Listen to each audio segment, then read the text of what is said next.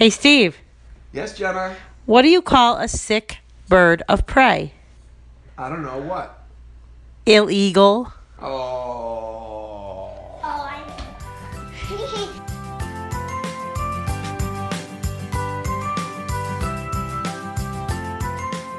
Hello, everyone, and welcome to Engage, a family gaming podcast. This is episode 173, and I'm your host, Steven Dutzman.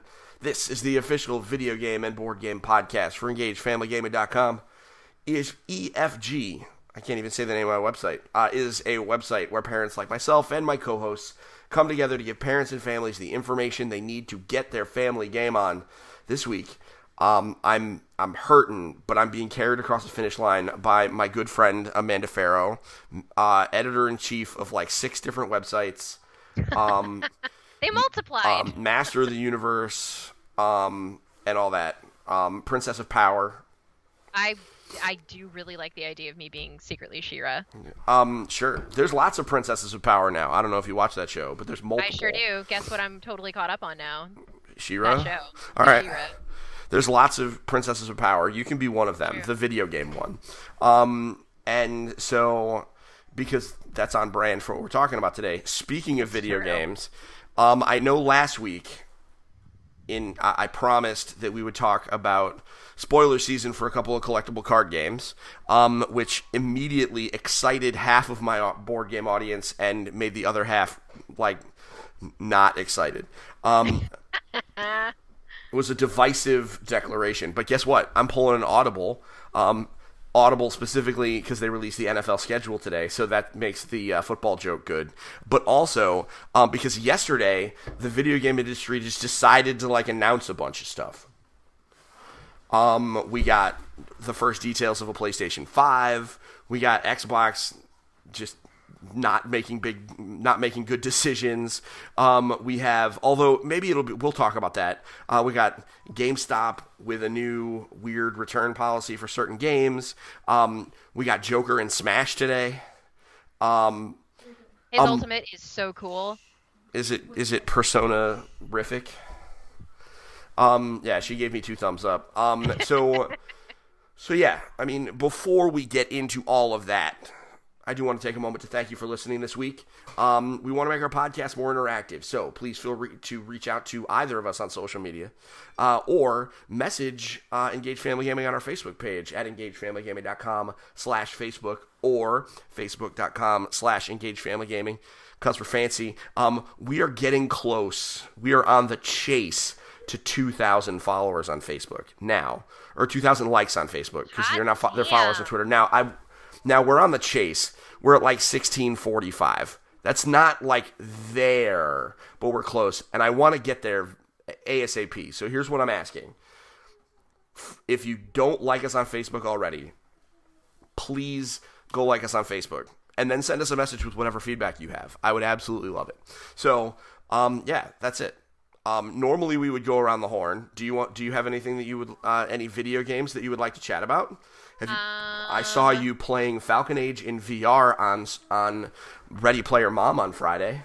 I sure did. That was a delightful disaster.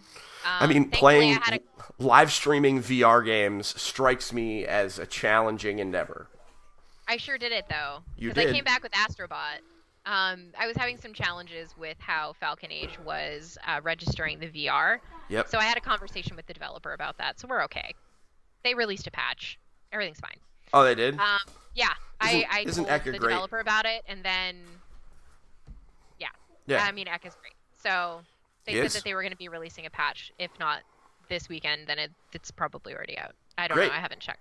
So you played... Falcon Age was cool. Yeah, you did. Yeah, I Good. played it. I actually ended up playing it at GDC, but I couldn't talk about it. You could not. So, no, I wasn't allowed. Wasn't allowed to talk about it. So I loved it. I love everything that I've seen about this game. I love my bird friend, and just because I wasn't super successful on Friday with Ready Player Mom, I'm gonna try again probably this Friday again, and see if it works. Sure. For Good Friday. Here's the question: Baby Bird or Big Bird? Baby Bird, always. Avi, okay. Obviously. You're on the right side of history. Yes, I absolutely am. I love Baby Bird. Baby Bird is best bird, and That bird, I want it to be my best friend forever. That was super fun. I had a ton of fun playing that and Astrobot. What I'm super psyched about right now, though, that is like kiddo friendly, that I'm going to be, talking about more on Super Parent, is Battle Chef Brigade. The Battle Chef Brigade Deluxe Edition just came out. Really? And yes, I have it literally right here. Battle Chef Brigade. Ooh, that's pretty. In a steelbook. That's a Switch steelbook? It's a Switch steelbook. I got it from Limited Run. And this was my game of the year 2017. I loved this game. I love this game so much. The writing is stellar. The gameplay is stellar. And I got the physical stuff all in. So I got my new Battle Chef Brigade apron that I now wear in the kitchen. Because I already had one. Now I have a new one. It's gold. It's got gold lettering on it. And yeah, I've been playing this like nonstop. I am obsessed with this game. It is so much fun. The story is so wholesome. The gameplay's great, very accessible, and yeah, I just absolutely love it. So for those that don't know, Battle Chef Brigade is, I'm just gonna throw a bunch of buzzwords at you, and everything I say is true. It is an anime themed cooking game, hand drawn cooking game ish. Where you are a chef, specifically a battle chef, traveling about the world, defeating monsters, gathering ingredients, and then the way you cook is you do a match 3 puzzle with the ingredients that you find, and your relative success in the match 3, to my understanding, it determines your success in cooking. So if you're crappy at match 3, you make bad food, yo. Yeah, it's really easy to mess this up too, because when you get into the competitions and into the arena, because you are trying to become a battle chef. So when you get into the arena, you're going up against other chefs that are trying to join the Battle Chef Brigade to go and save the world from monsters. Correct. If I may, though, just not to interrupt you, I just want to ask: is there a battle chef themed after Bobby Flay? Like, is there a guy with like red hair that likes spicy food? Kind of, I guess. One of the first judges, I suppose, is kind of Bobby Flay-ish, but it's very Iron Chef. Like, through and through and through. It is, like, very Iron Chef. So, yeah, if you're great at match 3s and you make sure you pay attention to what dish that the judge is looking for, because some judges like fire, some judges like more water and cooling, and some judges like earth. So you have to have those predominantly like in your dish, and sometimes you have to make dishes for 3 different judges. So you have to run out, go and kill a bunch of monsters, come back in, cook, go out and kill more monsters, come back and cook, and like it's back and forth, and it's frenetic. But it's not frenetic like Overcooked. Yeah. It's frenetic in a, this is just ridiculously satisfying. So it's been so much fun sitting back down with Battle Chef Brigade and playing again and recognizing that I'm just like, oh, I love this game. I love it so much. I mean, I have not played it. However, it's so good. I mean, that's just, it is purely my own fault that I have not played it. I'm sure I will at some point. At this point, I'm sure it'll be on sale at some point. For sure.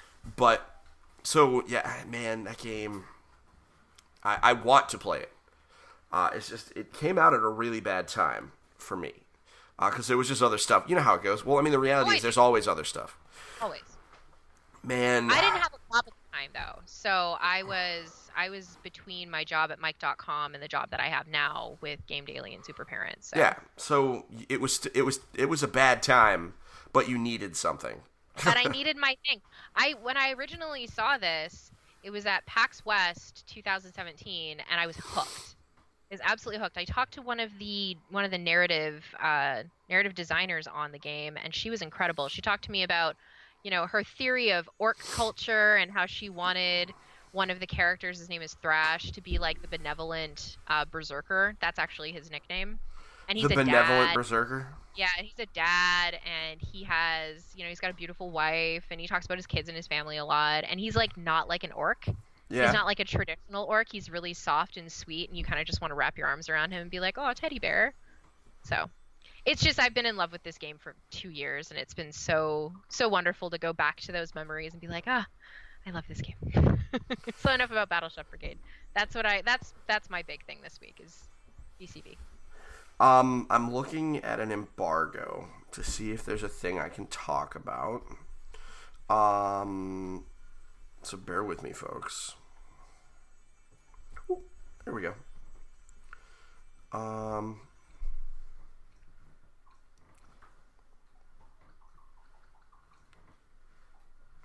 I'm sorry. Give me a moment, folks. Because if I can talk about this, it is important. I can't get the thing to open, so I'm going to assume that I can't. Here's what I can tell you. On April 23rd, I'm probably going to do a live video and talk about what might be my game of the year. Oh. Well, damn. Are you trying to, like, break my brain? What is going on here? I mean, I can't. So I cannot speak of it because No, you cannot. The embargo beasts will come to me.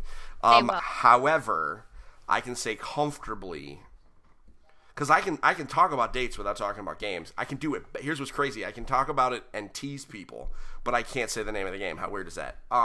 It's gonna be great, guys.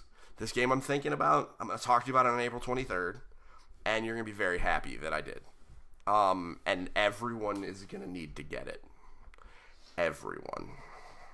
I believe you. Because as of right now, it's my game of the year, not close, and everything is chasing after it. And yes, I know that Animal Crossing is coming and Pokemon is coming. I don't care. Yeah, That's how hype I am. That is how hype I am. I love how hype you get. To be clear, I love how hype you get. So, with that said, we'll revisit this. You and I will be talking about this game quite a bit. The game that I can talk about... What game can I talk about? I don't know. That I have actually been playing. You know what? I can't talk about any games that I have been playing. That's okay. So, I talked about so many games that I was playing. Yeah, so we're going to stop with Around the Horn, because all of the games that I've been playing... other than Falcon Age, which you already talked about very well, which I think is very cute, and I'm very happy with it. My oldest is playing through it. He got really frustrated at a couple parts, because I will say that it's not super great at telling you what to do, but he figured it out. Nothing a little walkthrough couldn't hurt. So thank you for the YouTubes, because he was getting pretty irritated.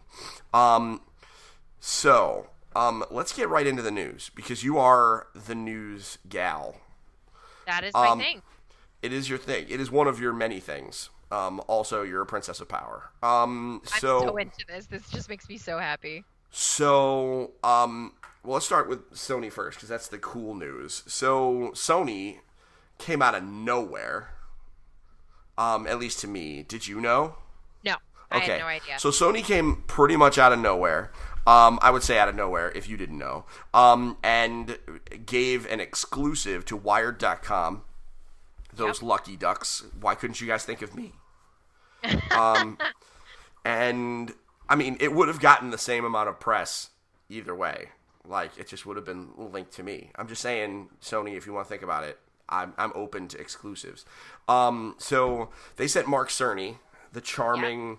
somewhat robotic gentleman, over to meet with Wired, and he dished on the details for, like, the first rough details for what they refused to confirm will be called the PlayStation 5, but for real, guys, it's going to be called the PlayStation 5. Unless they pull some shenanigans, it's going to be the PlayStation 5. What else could it possibly be? I have no idea. I don't know. But... I mean, anything's possible, and you know this. I mean, it's true. With that said, this is my only... In regards to the name thing, they have direct evidence that sometimes naming things is really stupid if you screw it up. Like the Xbox One to come after the Xbox 360, which came after the Xbox. And because now, what is Xbox going to call the next one? They can't. Next. Maybe, but that's what we thought the Xbox One was going to be. I know. I'm holding out hope that I was right. Maybe eventually, if I throw my darts long enough, I'll be right. You're hoping that your prediction, you just missed a generation? I mean, that's actually awesome. That also means we've been doing this too long. Oh God, don't tell me that. So, I mean, if you can misfire a prediction by a generation and hit the next one, I mean, I think that's telling. But you're right. Sony could name it anything, but I think they have evidence to support that keeping it simple and making it the PlayStation 5 is pretty solid. That's my prediction. I predict that it's going to be called the PS5. I'm not a betting man, so I'm not betting with anyone. But that's what I think. And they gave, I think, some decent-sized bullet points that I think are relevant for families. So let me give the bullet points that I think are relevant. You can tell me if I'm wrong. Okay. And then add on if you, because you know everything. So, I mean, considering there's only like 7 or 8 data points to know, I'm pretty sure that you know them. First, they confirmed that it is not coming in 2019, so it will not be on sale at any point during this year. I think that's relevant. That means you don't have to worry about it for this holiday. It also means they don't need to worry about it this holiday. They can still sell PlayStation 4s, and they can still sell PlayStation 4 games. So does that mean that it's going to come in 2020 or 2021? I would say probably. I think the absolute latest this thing comes out is the spring of 2021. So, I mean, that means if we think about it, it is now April of 2019. Wow, it really is April of 2019. And so that means it's midway through April 2019. Yeah, I know, dude. Don't even. I just sent my first email confirming my E3 scheduling with all of the EFG crew. I know you're doing the same. I just don't have to book flights, so. That I have to do tomorrow. Yeah, you got to do that because it's time. It is time. I know it's time. It is time. It means this year is flying by. And so we got the rest of this year, and very likely the majority of next year. I would be really stunned if somehow the PS5 comes out next spring. Like I really feel like this is a next September kind of thing. What do you think? I don't know. So the interesting thing is that the reveal for the PlayStation 4 happened in Q1 of, what was it, 2013? Yes. Or something like that? Yeah, it was Q1 2013. So I think that if they're going to stick with how they did things in the past, then maybe we'll see it for spring or whatever. So I don't know. I really don't. Yeah. And I like, Sony is such a wild card right now. I thought you can't Sony, predict. we thought we knew you. We thought we knew you. How little we knew. How little we knew. So, either way, we're going to make it through this holiday season without it. I feel like, I mean, we'll definitely know within the next couple of months. If it's going to come in the spring of 2020, we'll probably know before or immediately after E3. Just because that feels like the appropriate amount of hype cycle. But man, can they release a console without showing it at an E3? Like, I get it. They skipped this year. Convention. It certainly defies convention, but I don't know. But they are defying convention in general, because if we think about it, it is really unconventional to go and have a reveal before a reveal. You know what I mean? Where they're talking about the console, the new console, before they have actually announced it. It's weird. It's an interesting. It's like it's a bold move. Yeah. It's a weird flex, though. It is weird. I don't know. Yeah, it's really strange. Sony's unpredictable. This is clearly their year for making some unpredictable, strange decisions. But you're right. What this does is it shows us that we don't have to be worrying about budgeting for a new PlayStation. We likely don't have to be worrying about budgeting for a new Xbox unless, well, we'll get there. Yeah. We'll talk about that one. We'll talk about the Xbox shenanigans in a minute. But we may be having to budget for new Switches. Maybe. That has not been confirmed. Maybe. I mean, yeah, we'll talk about that in a minute. So other data points that I think are relevant regarding for families regarding the potential PlayStation 5, and I think this is probably the biggest one, is that it's backwards compatible with the PlayStation 4 and is compatible with the PlayStation VR. I think that was, Sony learned by making that wacky PS3 And for those of you that don't really know, they made the PS3. It had this thing called the Cell architecture, which basically means they made a fancy console that did its own thing. And it was hard to develop for. Now, it did make some amazing games. I mean, The Last of Us was probably one of the prettiest things last generation. Heavy Rain? But Heavy Rain, also great. And lots of family-friendly stuff, too. Go figure. The first things we go to are, like, the murder fests. But the... Are you saying that Heavy Rain isn't child-friendly? It's definitely not. And anybody that wants to argue that Heavy Rain is child-friendly, I mean, at me, I guess, if we want to have that fight. At both of us, yeah, really. but that's a fight we are prepared to win. That's another flex. Yeah, that's just like, that's an unconventional argument. So, but it was really hard to take PlayStation 3 games and just put them on the PlayStation 4. It required effort, and effort means money. Really.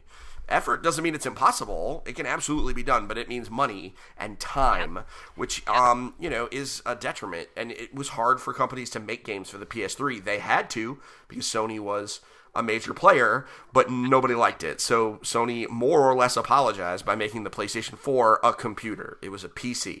It worked, more or less.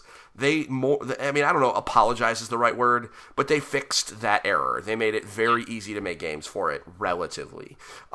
Which it shows by the number of, like, when you and I walk around PAX East, or we walk around, you go to GDC, how many of those games are, like, small indies, and they go, nope, we're going to Steam and PS4, and they do it because it's not that hard to get it done relatively. Anytime I say, this is just an aside, anytime I say it's not that hard with regards to game development, I'm like, OMG, using air quotes, and I'm talking relatively, because game development is very hard, but relative to making a brand new game, porting a game from Steam to PlayStation 4, not impossible. And so it makes sense that they would just do that again, because it was amazingly successful for them. Tons of games got put on PS4. So now, all those PS4 games just immediately become playable on PS5. Yo. And how many of those games would be super easy to just make a PS5 update so they have nicer textures or whatever. I mean, we already see that on the Xbox One, where there are Xbox One games that are given Xbox One X upgrade packages, and like they did that to the Master Chief Collection on Xbox, right? So I mean, if they can do it to the Master Chief Collection, they can do it to anything. So so I think that is a huge deal. It means when it's time for the PS4 to go away, you can trade it in, or sell it, or give it to a cousin, or something like that, without having to throw out all your games. Which is something that a lot of parents are really hesitant to, and this is historic, going back to the Super Nintendo. Parents really don't like that idea of buying a new console and having to just, well, you have all these games, so why do you need something new? Well, guess what? I need something new because it is the new hotness, but also I can still play all those things if you want me to. Also, I think that's really going to be important because ain't nobody going to want to have to start over in Fortnite. Like, they want to make these things go. Not like you would truly have to start over in Fortnite that's on their servers, but you know what I mean. Yeah, absolutely. But you don't want to have to lose your progress regardless. Correct. So, and the fact that it's going to be compatible with PlayStation VR, I think that is also... like sitting behind me right now. I can't see it. There. Oh, there it is. There, I can see it. I mean... That was an awkward bend. But I think your racing chair is just big, and I'm jealous of it. I need to get one. It was a very nice Christmas present. Yeah, I need to get one. After I start streaming. That's soon. Yeah, we're gonna stream together. It's gonna be fun. Yep. What game are we streaming together? Oh, Dragon Quest Builders 2. Dragon Quest Builders 2, yeah. And we're going to have a World of Warcraft show, and a Fortnite show, and a Magic the Gathering Arena show. And me and Meggie are going to play something, I'm sure. We're definitely going to play Little Friends, because of course we are. Yeah, Nintendogs. So those are the two biggest bullet points. I mean, it's going to be bigger, faster, stronger. Right, the graphics are going to be better, but we knew that. That's just Of course, the next generation is going to be better. I think the biggest thing out of the technical specs that they were talking about is the fact that they're going to include a solid-state hard drive. Yes. For those that do not know what that is, that's going to revolutionize game development, BT dubs. Okay, well, let me define it first, and then you can explain to me why, because you're the first person to say that to me. So, solid-state hard drive, without getting into the weeds, it is a kind of hard drive that works different than old-school ones, because the other ones were more or less a disk that spun around, and it was optical. Solid-state is not that. I truthfully don't even know what it is, but it organizes data in such a way that the PlayStation or the computer that has one can pull data off it faster. So the example they gave is fast traveling in Spider-Man normally takes about 15 seconds. In the demo that they did, it was less than 1. That is a significant change in gameplay. I really want to play Skyrim with 1 second load times. Could you imagine how different that game is? Think about it. No, I mean, I'm thinking about it right now, and my mind is blown. That's complete madness. Exactly, and that's the thing, right? So, another thing is games are limited by they limit how fast you can go by how fast the game can load the environments. So, if it can load the environments faster, that means you can actually move faster in the game, which, not like I've ever felt like particularly slow. Like when I was playing Spider-Man and like zipping through New York, I didn't feel particularly slow. But you know what? I bet you I could go faster if they had the technology. Now, you said that it's going to revolutionize game development. Explain. Specifically for the PlayStation, it's going to revolutionize game development. Explain for me. So, they're no longer going to be limited by it. Like you said, the PlayStation is a miniature computer, right? Not like the PlayStation 3 where it was just a mess and it was challenging as heck to develop for. Developing for PC in general, you have an array of options ahead of you. You are not limited by the hardware. You optimize for hardware when you get to the point where it's like, okay, well, we're ready to optimize, but you don't do that until you're close to the end of the development cycle. What's nice about what I think rather is going to be really revolutionary about this for console only developers, so developers that are potentially first party and they are developing only for PlayStation, they are no longer limited by a magnetic drive. They are not limited by how slow those older drives tend to go. Now, those optical drives are cheaper than solid-state drives, but solid-state drives, to give everybody, like the somewhat technical rundown, and this is a definition according to lifewire.com. Yep. So solid state is a term that refers to the electronic circuitry that is built entirely out of semiconductors. So for a solid state drive, it refers to the primary storage medium is being created through semiconductors rather than a magnetic media, which is a traditional platter hard drive. Thank you for breaking that down for me, because like I said, you know things. I went and I searched for like a decent definition because I know what it is like in my brain, but I couldn't figure out how to explain it. So yeah, solid state drives are really they're the reason why I can play Anthem on my PC with almost no load time. Yeah, and it's revolutionary for playing games, and it's revolutionary for making games because you're not limited by older storage mediums. You can it's like lightning. To a degree, unless Xbox also includes a similar hard drive. They likely will. I'm operating under that assumption. I assume nothing, only because I've been burned. But you're probably right. Yeah. You're probably right. But if they don't include one, that puts them at a significant disadvantage. It does. So we'll see. So, were there any other details that they shared that you think are relevant to the people listening? I don't think there's anything else in there that's really relevant to our audience. There's a lot of other relevant stuff in terms of, business analysis, but no, nothing for parents and for families. We just know, you got to buy one now, and when you do buy one, you'll be able to play all your old stuff on it. There you go. Which is really great. And it's going to be very pretty.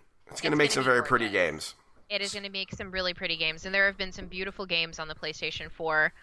I'm hopeful. You know, I'll go and get myself a PlayStation 5 or PlayStation whatever. I'm gonna go with At PlayStation launch. Cinco. I'm gonna go with PlayStation Cinco. I like that. I like Cinco. that a lot. I'm gonna go with that. Okay. Why I not? support that. I support your choices in life. Sure. So that's Sony. That's Sony. So Sony Sony did did a some stuff. great thing. The other thing I would say is, in general, outside of some people who are just always cynical, and some people who are concerned about the price because solid-state hard drives are expensive. They are expensive. But we don't know. Also, this thing's not coming out right away, so we don't know. We can't tell the future. And hardware is always a loss leader. So being a loss leader in business means that Sony is going to be they're going to be banking on the fact that they're going to be losing money on the PlayStation. They always lose money on the hardware. They make up their money in software, which is why first-party games are so important. Yeah. So it's like Spider-Man, right? Those are console sellers. That's where they make their money. They make it up in volume rather than in like, oh my goodness, we're losing money on PlayStation, because they are every single time. Yeah. PlayStation loses money, Nintendo loses money, Xbox loses money, Microsoft loses money rather. They all lose money.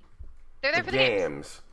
And the revenue from their storefronts, which in some cases aren't even their games. So on the one hand, Sony made some good news. Some people were perplexed with their method of delivery, but It's really weird. but people were happy with the news. Microsoft, on the other hand, dropped an egg. And so here's what they did.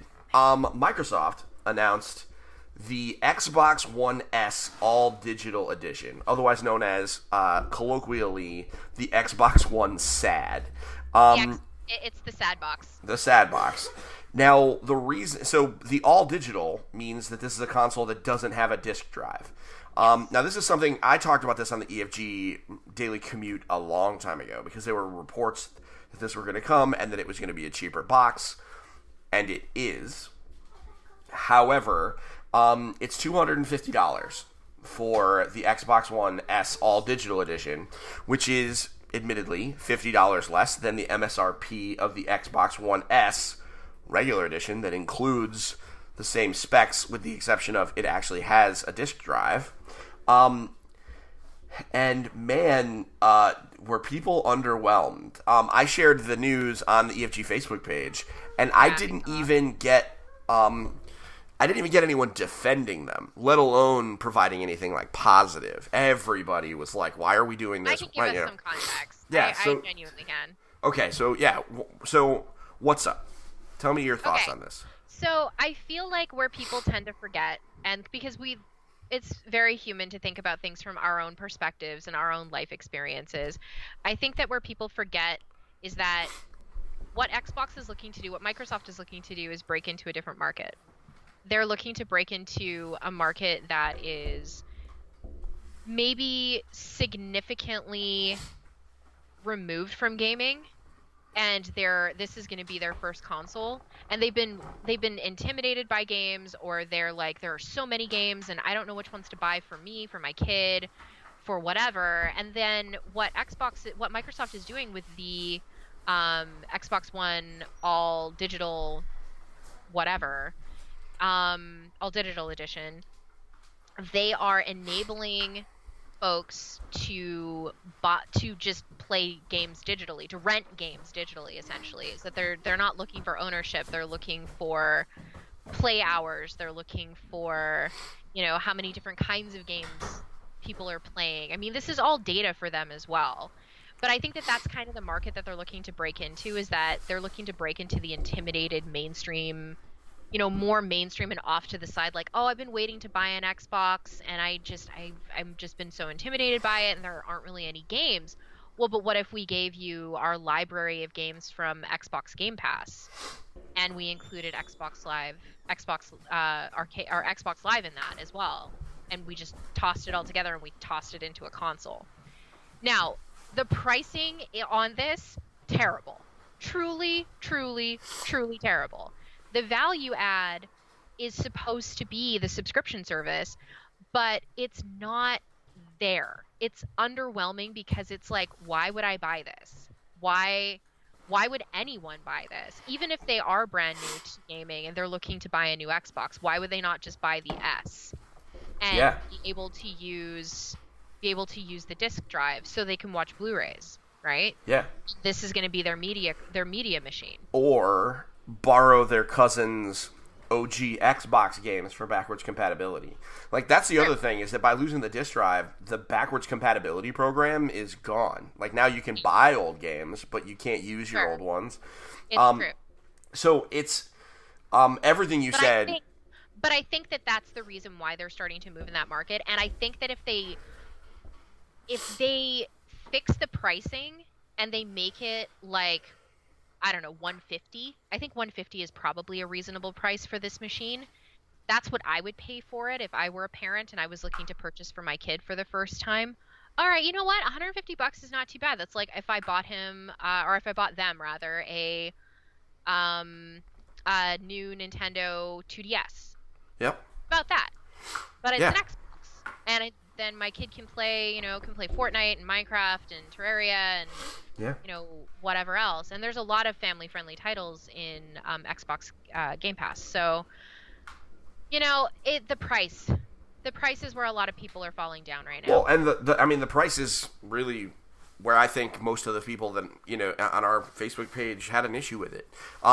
For me, the price is unreasonable. And I think for me, I guess some of this we're gonna just have to see how it shakes out, right? Because this is the MSRP, and so when MSRP is only relevant, so in certain situations, the perceived value of an Xbox One S is that it's $200 because at any time I can go, like right now, like IGN actually has an article, I referenced it during the EFG show today.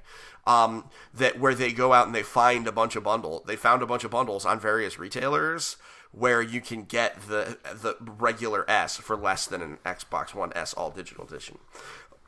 And one of them was an NBA 2K19 bundle with an Xbox One S for $219, which means we talked about that today on our the piece that Mike wrote on Game Daily. Yeah. So it's like when you look at the perceived value, that almost brings the console down to like $150. So so we don't know, because you're right. I'm right in this case. The MSRP is $250, right? So somebody could put it on sale, and it could end up being $150 when it's all said and done. But we don't know. And we just don't know right now. The most important thing, I think, looking at this from a parenting perspective, is just hold off. Yeah. If you don't have an Xbox, just hold off. Because I don't Agreed. think that the Xbox One S All Digital Edition is a good buy at this juncture. I think that if it goes on sale, cool, great. If you've been waiting for an Xbox and this sounds like a great idea to you because you don't have physical media, no one but Steve can see the back there, but I have a library of physical media behind me. So we need the disc drives. I have an Xbox One S sitting on my desk right now, like right next to me. I never use it. Like, rarely. I really only use it for Forza. Because I'm a sucker for Forza Horizon. Who isn't? Oh, God. But, yeah. Hold off. Yeah, Hold just off wait. And wait for it to go on sale.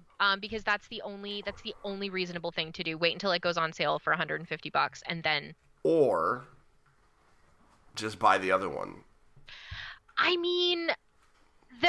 The real killer diller on that is if you are super jazzed and psyched about the Xbox Game Pass and Xbox Live, and you're just really excited about just trying a bunch of different kinds of games and knowing that you don't have to purchase another game. That's the other piece of the value add that I think that Microsoft is not communicating.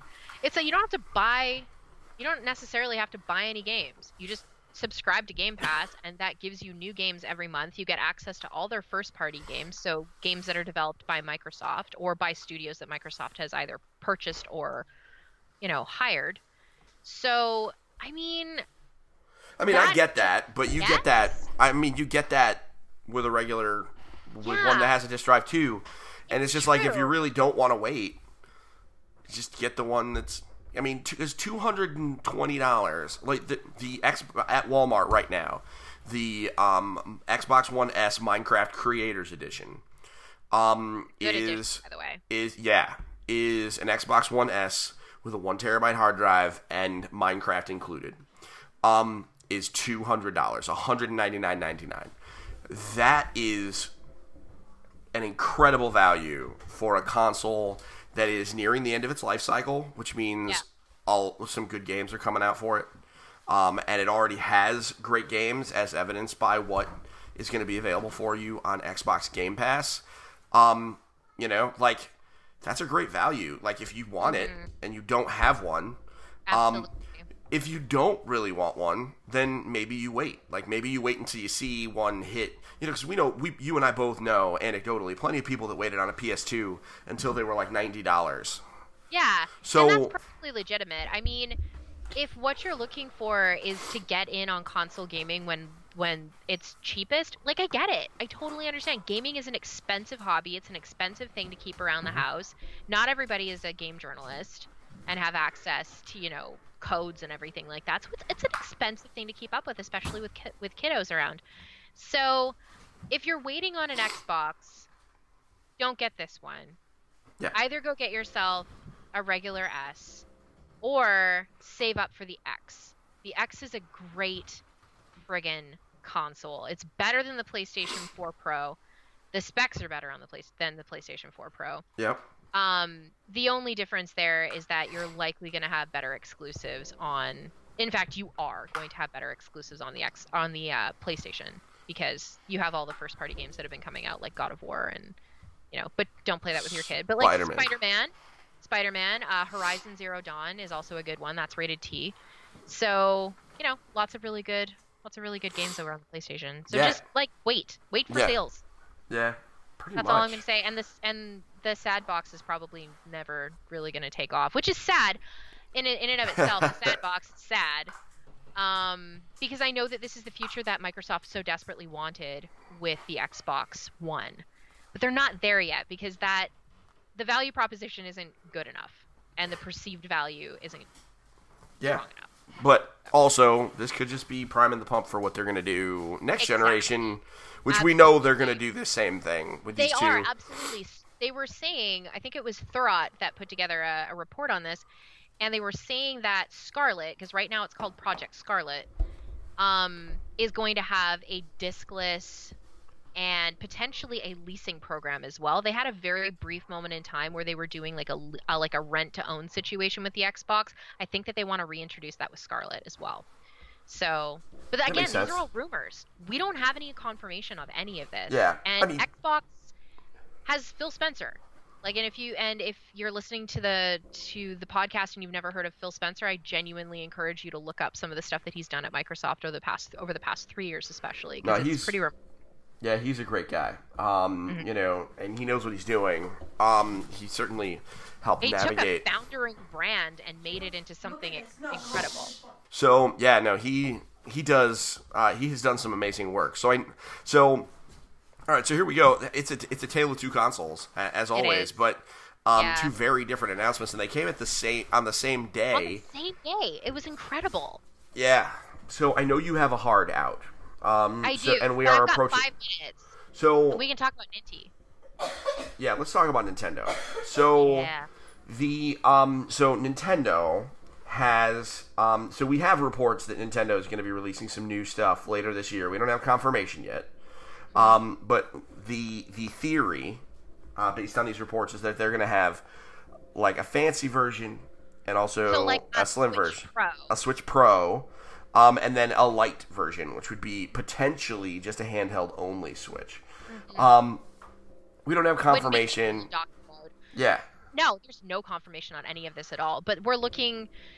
This also follows Nintendo's, like, the way that they tend to handle their handheld consoles, right? I mean, the DS went through this, the DSi, and then there was the DS Lite, and then the 3DS, the 2DS, and whatever. They've had so many versions of even just one handheld console life cycle. And this is a hybrid, so I mean, of course they're going to have a bunch there too. So I mean, it's anybody's guess as to when that will be when that'll end up being a thing. I'm going to make a guess. I'm going to make an educated guess and say that this is going to be holiday of this year. So if I think that if anything is going to end up breaking the bank in homes this Christmas, this holiday season, it's probably going to be Switch. I mean, Switch is going to have a bananas year. It's got Pokemon Oh my and goodness. Animal Crossing. Yeah, absolutely. And Joker and Switch, or Joker and Smash, Yes. sorry, which is like, that makes So, me wanna which play means Smash is still going to be, it's crazy. Just, yeah, this is going to be It's a gonna be a bananas holiday. It's going Because to be a bonkers year. Because also, if you don't have a Switch yet, that means you haven't played Zelda yet, which is better than every game that I've mentioned on this podcast. So it's crazy to think about what the potential for the Switch is. And we don't even know. I mean, the reality is they could not release those things. My But educated it would still guess, sell like hotcakes at Correct. holiday time, right? Because Yes. it's still at it's still fairly new in its own life cycle because it only came out in 2017. So, I mean, it's only 2 years in. It's still a baby. yeah, it is still a baby. I mean, the DS lived almost forever. Here's my guess. My guess is we're going to hear more about this at their earnings call, which is tomorrow. When's my the goodness, Nintendo is it earnings really? call? Hold on. Nintendo earnings pull it call is soon. Yeah, you probably have to listen to it. No, I don't tend to listen to Oh, them. do you have people for that?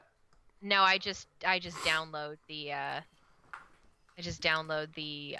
Seeking Alpha stuff after. Also, you have people for that. I also do have people for that. This is very true. I don't. No. But so it's not tomorrow? I'm taking a look. Silly. No, it's April 25th. Also next week. Yeah. Okay. So then That'll be for yeah, so that's April 25th. So that's next week. Next. Yeah, so that's Thursday. soon. That's soon. I think we're going to hear about something then. Because that's when we're going to find out what... Wait, hold on. Nope, I was right. Nope, April 25th. I'm sorry. I thought Okay. I was messed up. So, that's when I think they're going to talk about it. Because we're going to find out whether or not the Switch hit 20 million in the last year, which I don't think it will. I think but didn't they amend it back down to like 17 Yeah, million? but we still get to find out whether or not it hit 20 either way. I mean, I'm not wrong. It's just not what their actual projection was.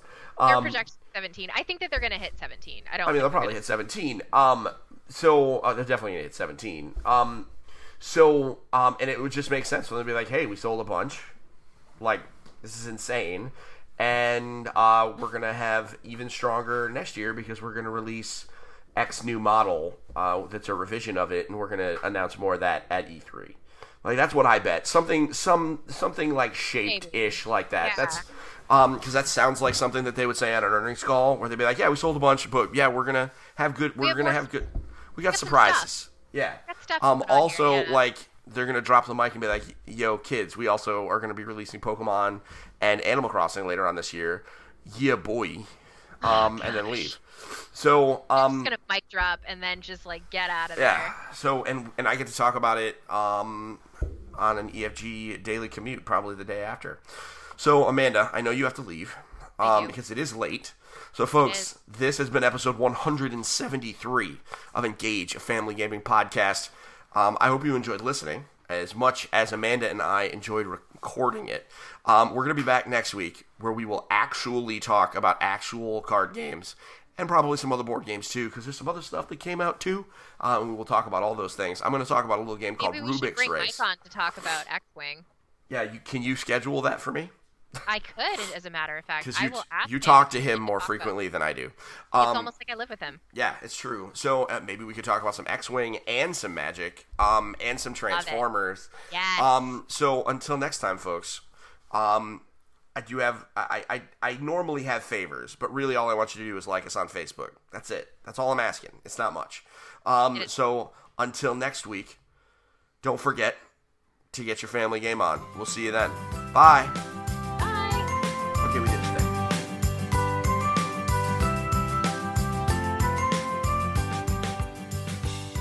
Thank you for listening to Engage, a family gaming podcast. Thank you for listening. Thank you for listening. Tune in next week.